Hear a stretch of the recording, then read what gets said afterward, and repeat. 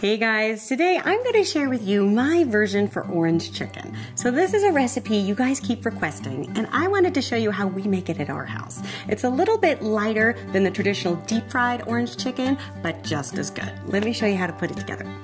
So we're first going to start by prepping our chicken. I like to use chicken tenders for this because I find that the meat is a little bit more succulent than if you use chicken breast, but you could use chicken breast as well. You're just going to cut it into bite-sized pieces and then roll it in some cornstarch. This is going to protect the meat as it cooks, and it'll also keep it nice and moist. Then you can set that aside, and then we are going to prep our orange sauce. Now this sauce has just about everything but the kitchen sink in it. I'm telling you, it does make it really good by adding all these different flavors. And hopefully most of the stuff you already have on hand. If not, all you have to do is just stock up on the condiments, and you can make this anytime because you'll be all ready to go. For the sauce, in a small bowl, we're going to add 1/3 cup of low sodium soy sauce. And then at this stage, you can either add a tablespoon of honey or a tablespoon of orange marmalade. I know this is not a very traditional thing to add. It's sort of my little secret ingredient, but it does make it so delicious. And then I also like to add a teaspoon of chili paste, 1 teaspoon of rice wine vinegar, and then the zest of an orange. It's usually about 1.5 teaspoons that you'll get, and then 1/4 cup of fresh orange juice. So it's nice, you can use the zest and the juice from one orange.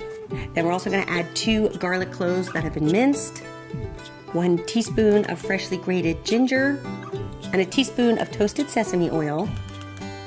And then in a small glass, we're going to add 1 tablespoon of cornstarch with 1 tablespoon of water. You're going to mix that up with a fork and then pour that in your sauce. And this little cornstarch slurry is basically going to help our sauce thicken up as it cooks.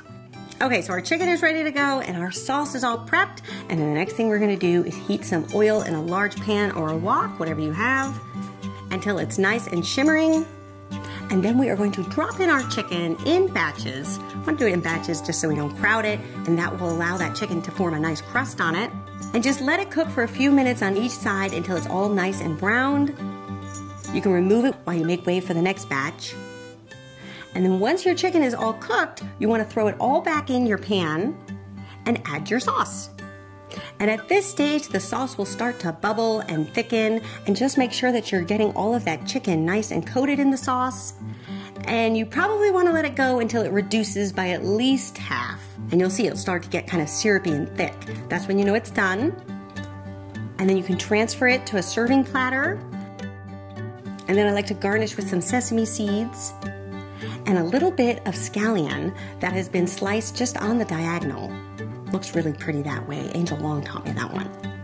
And then you can also top it with a slice of orange. I like to use little mandarin oranges because they're so small. You can do a full wheel and just pop it on top. And there you have it. Dinner is ready. You can go ahead and serve this with just your favorite white rice.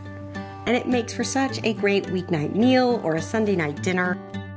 This is also a recipe that my kids love. So if you're trying to introduce new foods to your children, I tell you, this is a real kid-friendly favorite.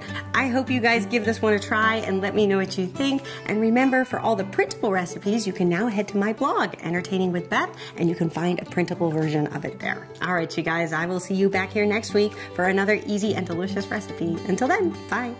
Make it ooze with the unthinkable. Don't stop till you come first. Life too unpredictable. Take control of what you're worth. Wasting time's forgivable, but nobody wants to grow old. It's time for the original to come.